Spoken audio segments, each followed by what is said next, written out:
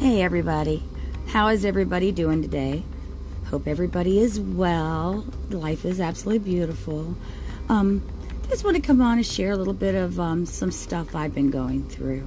Maybe you guys have some words for me, but if not, that's okay too. But I just wanted to share this moment because I felt like Spirit was really speaking a lot to me, trying to break through some walls and some issues that I've been going through and shine some light on some vulnerability issues that I have been going through myself. You know, being vulnerable is very, it's hard. It's hard when we become, we feel like, oh boy, what's happening to us? What's happening? It's about letting that guard down and being really authentic and just feeling all these emotions, and that can really get to us sometimes. And this was one of those days where it really got to me. I'm just going to read what is written because, you know, as I do things, I'm a writer, guys. So we've talked about this before.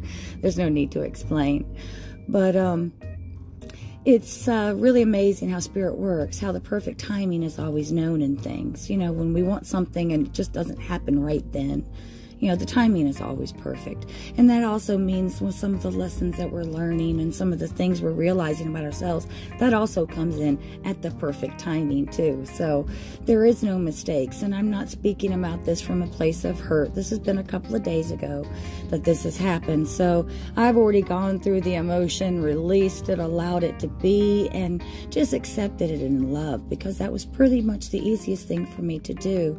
And it was to realize that nothing is happening to me. Nothing is, it's not that. It's only that if I make it that. So anyway, you see, there was just something getting to me. And this, like I said, was a couple of days ago. Something I could not let go.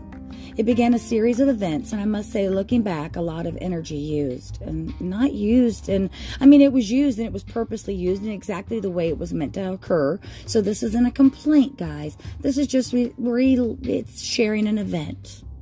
Okay, so don't think of me as complaining here or reliving it or still being in the moment, because I'm not. But, the energy could have been used a whole lot differently, but of course, like I said, it was meant to be. Neither, though, I must say, at one moment I felt joy and understanding, the next it felt as if I had been hit with a rock from behind.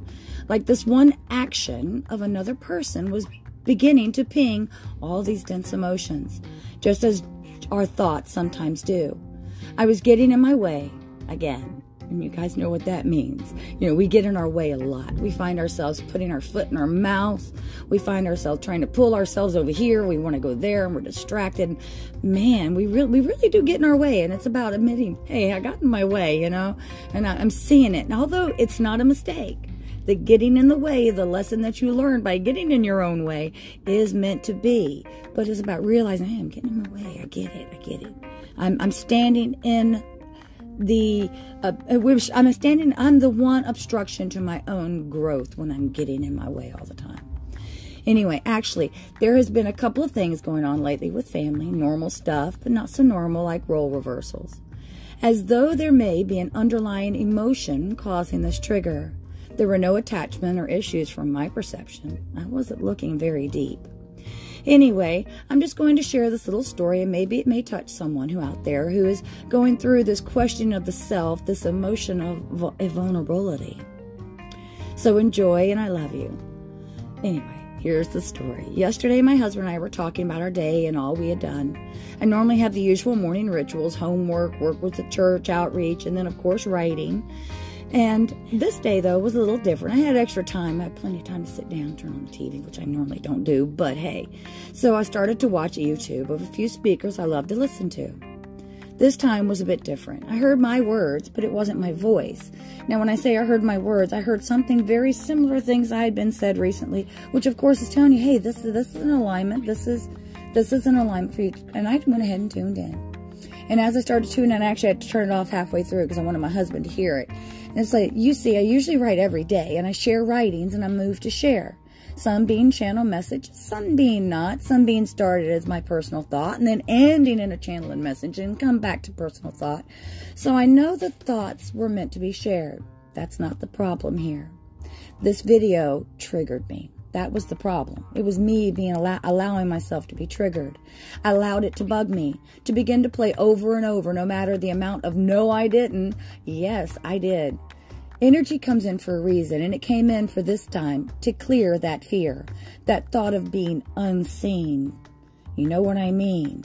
The fear of being taken advantage of, the fear of someone taking my work, the fear of, oh my goodness, I'm not going to be able to do this, or oh my goodness, it's that fear. It's always been there. Now it's being felt and being seen to clear. The hidden emotion, the trigger, the illusion to the illusion. The healing I silently sought. Healing, which was what held me back. The being vulnerable to being seen. Being open to other people. I wanted healing from that fear. So here it was. The first lesson I realized was that I did not have ownership of the words they were meant to be shared. Second, to let it go. You see, the video was another couple, and the words and the title and the message were the same with different words and a different flair. And even the cat had the same name. I was like, what the flip? The thoughts can certainly run amok. Of course, because it was bugging me, I had to bring it attention to my husband. You know, we always have to reach outside to get that outside, hey, back me up, dude. I need some help here. Anyway, I needed that other human's emotion to get involved, to agree with me. I needed backup. Confirmation, of course, he said, wow. Like I expected. How dare he would disagree? No, really. He did. I knew he would agree with me. And so I asked him, and of course he did. I must say before I go on, this is some synchronicity stuff that we have going on in the air. It's like, what in the world? So it really, it triggered emotions in me, which I'm very thankful that it did. But it's realizing this energy of synchronicity that we're all hearing and these messages that we're all sharing. There's some truth, loves. There's some truth. Like I said, I went through these emotions, which, by the way, hindsight took more energy to go through than the unfolding of the emotions connected to the root emotion. But then again, I had to. You see, it was more than just one level deep, love. Things go many, many, many levels deep. And this went many levels deep. And it had to come up. It was actually something that had occupied and had been causing problems for me in my life, my entire life, and I didn't even realize it. I was afraid. I was scared. Anyway, first I wanted to feel angry because the feeling. I thought I was being copied, like I felt 10 again. I knew what I had to do to drop that emotion or it was going to eat me up inside. I had to learn how to embrace that emotion, to love it, to clear it, to honor it, to really see it, to hug that child and let it go. Bring it in the shadow before I even had a chance to think of anything else or even have another thought about anything else. It was just overcoming me. It became that dark shadow looming over behind you that you see, when we don't let things just go. It was as if it was going to take me over if I didn't get a grip. I sat down and I really thought about it and I got this message. The words are being heard. It doesn't matter how they're being shared or who's saying them. As long as they're being heard. That's what counts. The answer was to transmute the energy that I was feeling. To just let love be the energy that I chose to be in. The messages are being heard and that's what counts. This took some doing to get through. And thought really to go through. I even picked up the phone and did as most humans do. I called my mom for inspiration as mine was lagging. I felt I was feeling victimized. My mother, being the beautiful woman that she is inside and out, she had the words I needed. I am so grateful to her as she spoke these beautiful words that touched my heart. During this again, the lower energy was still there. Tapping on my shoulder and whispering what ifs in my ear. What if you did this? What if you did that? What if you did this? You know what I'm talking about. Humans have these moments when the ego is off balance and trying to run the show. The thoughts really just appear to beat you up inside. They appear to ask you to do things that you normally wouldn't do. To go and to say things and to do things that stop or hinder another person or even hurt another person or even look like they could remotely hurt another person, which isn't normally in your alignment to do. We start doing those things and I was beginning to see that was where this could possibly go if I allowed this to continue.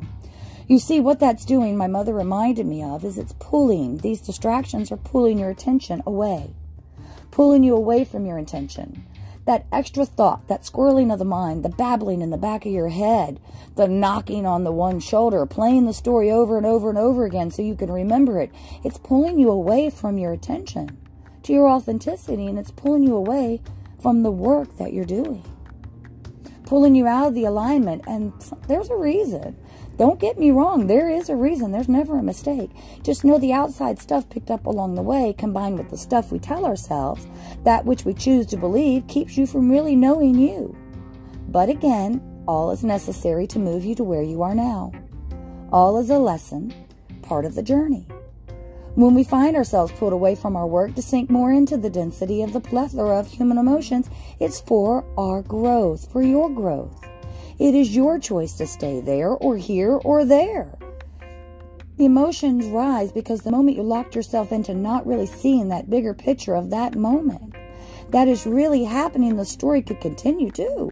I mean, we do that. We lock ourselves in and then we go around and lock everybody else into it. Like I had to go tell my husband. I had to have his backup. So the story could continue and be told across the board. The cashier, the stranger in line. You begin telling everyone your problem. Even some of us, we come here and we talked about it.